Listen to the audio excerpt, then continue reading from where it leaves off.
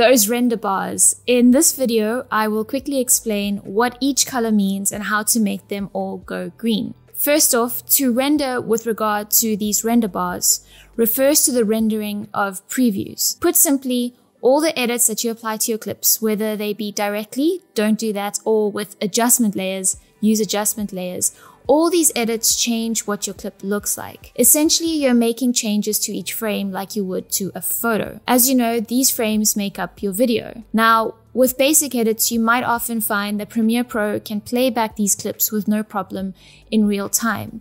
But when you start to edit multiple layers and apply RAM-intensive changes, such as that unsharp mask, for example, you'll find that your clips begin to jump. To address this, you can render previews, meaning that Premiere Pro creates an often lower quality preview and stores it in your scratch folder to call back, instead of processing each frame in real time. A green bar means that that particular clip or that section of a clip has a rendered preview associated with it, and you can watch that in real time.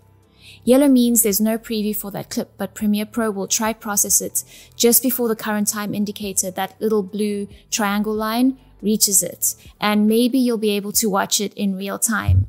Maybe. There's a fair chance you will be able to watch it in real time. And a red render bar indicates the same as the yellow, but in converse, there's a fair chance you won't be able to watch it in real time.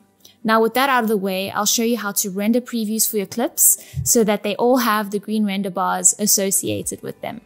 Right, we have a set of clips, some rendered to yellow and one fully rendered represented by the green render bar. In my experience thus far, the green render bar will not give me any trouble playing back in real time. But it's touch and go with the yellow, as you can see with this clip I used in a previous tutorial. Smooth playback tends to depend on how busy my laptop is. If I've got RAM-intensive stuff happening, it'll play back jumpy. So to give Premiere Pro some work, let's arbitrarily duplicate this adjustment layer with a Lumetri mask. Let's put it up here so I remember to delete it later. And we are back to a red render bar. Let's place ourselves in a nice place to set this example.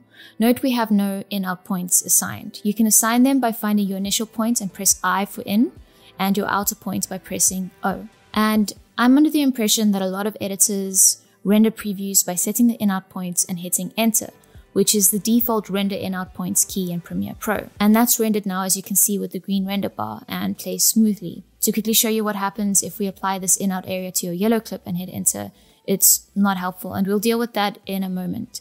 For now, let's go back and drag the in-out area back here to render this red segment.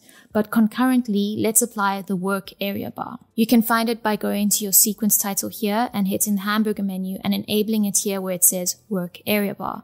And there's the work area bar, and let's drag it like so, and ignore all these clips I'm accidentally revealing for now. And once your desired render area is selected, hit enter. And you'll see the work area takes priority, and the render in out won't work if the work area bars are enabled, which is useful to know. But for good measure, let's take our in out points to our jumpy yellow clip, hit enter, and no luck. For interest's sake, you can deselect the in out by right clicking and select it clear in out. And to once and for all address this yellow bar, drag the work area bar over our jumpy clip, navigate to sequence and select render entire work area.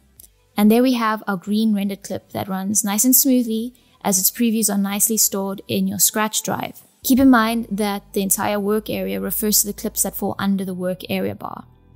Drag this over for good measure, and your previews now run smooth and clear until you add more adjustments. And that's it for today, folks. If you enjoyed this video, if you felt you learned something, it was useful, entertaining, feel free to give it a thumbs up, share, subscribe, all that good stuff. As always, thank you so much for watching, and I'll catch you in the next video.